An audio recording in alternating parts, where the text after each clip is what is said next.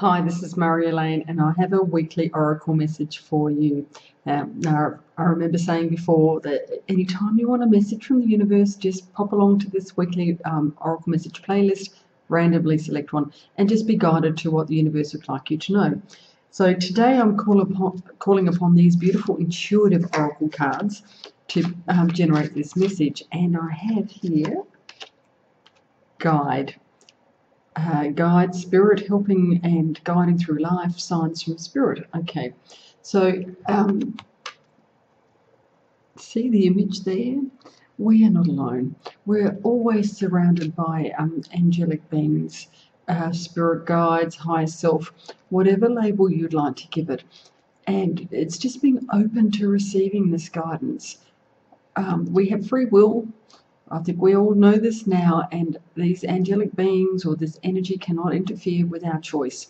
So if you open yourself and say, I'm ready, show me, I'd like to be shown the way, then they'll be able to step in. So just tap into that guidance that's on offer and just see if it makes a difference to how things pan out. And the next card we have here is, oh, I love this card. It's autumn, and it's actually turning into autumn here where I am. Is bare, wind, crispness dripping away. See, what I see this card as, it's like it's an opportunity to release and just see each leaf on a tree as a belief that we're hanging on to. And every year we get the opportunity when the seasons roll around to really just start to drop some of those old, outdated beliefs. And believe me, we carry many. And just allow ourselves then to take some time to develop new ones, and they'll appear in the spring. They'll start to bud. But it's recognizing what we don't need anymore, what we can let go of, and just allow the universe to take it away. So what have we got here? Third card is, oh, home. Feeling safe, warmth, togetherness, relaxed, time to unwind. Okay.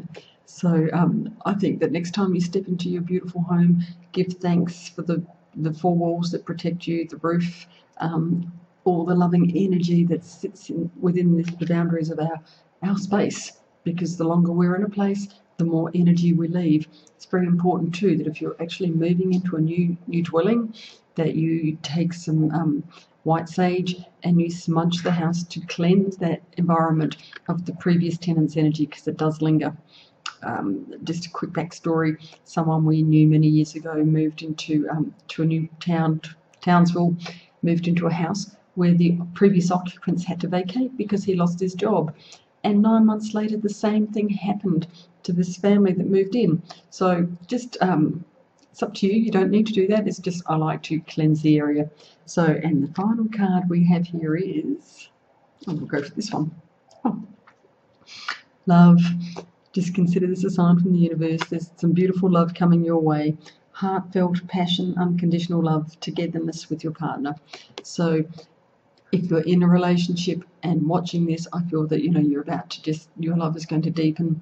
If you're single and looking for love, well, then watch out. The signs, the guides from the universe are going to be helping you bump into somebody. And if you're single and happy that way, I think the self-love is going to actually be enhanced.